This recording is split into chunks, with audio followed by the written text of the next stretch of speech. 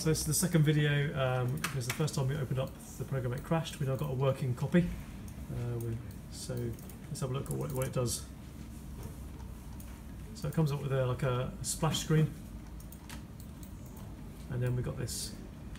Okay, so when Jay clicks, you see the things are changing colour. Is there meant to be some audio as well? Not yet. Okay.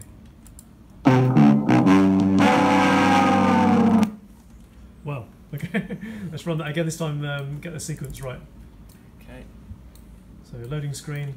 How did you do the loading screen? I made it run an image in the setup, Yeah. and then it delayed it for like 5 seconds before running the draw function, Okay. which adds in the background and the buttons. So how did you do that in Photoshop, or how did you do it? I made the image. Ash. Oh yeah, made because Jay's working in a team for this project with Ashley, who created the loading screen. Yeah. Is that right, Ashley? Yeah. So he's incorporated that into the program. There it is. Okay, so here's Ashley's loading. So that's done in Photoshop, is actually all. Paint on there. Yeah, it's Photoshop. Yeah. And then we are using it in the program. Okay, so try and get the password right and see what happens. And then-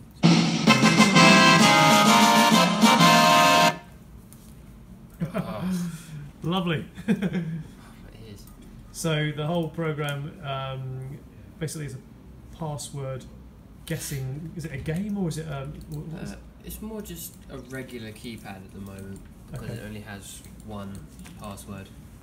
Yeah, I think we've gone with like a security code thing. like a security system. Yeah. Yeah, but you built the graphical user interface yourself. You've done all the coding yourself. Ashley's done the loading screen.